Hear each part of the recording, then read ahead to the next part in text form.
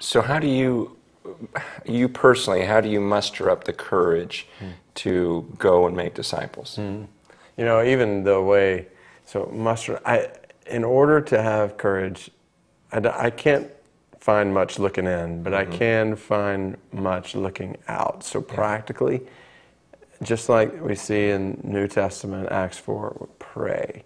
Pray for boldness. So I pray specifically, practically. God, give me boldness. I'm about to sit on a plane next to somebody who may not know you. So give me boldness. And as I spend time with this man who I know doesn't follow Christ and set up coffee time with him, okay, then how can I want to pray practically for boldness to say exactly what needs to be said. And then, so I want to pray intentionally and then remind myself of the gospel that, all right, if I'm sitting next to somebody who doesn't know Jesus, I want to remind myself, hey, this is eternity at stake in this whole picture. So this is important enough. I know it feels awkward. I know there's some risk involved with me jumping into this conversation with an unbeliever, but it's worth it. This person's eternity is worth it. And so to remind myself of that, to pray for boldness, and then to jump in and, that's the beauty of Matthew 28. He says, my presence will be with you. And we need His presence with us.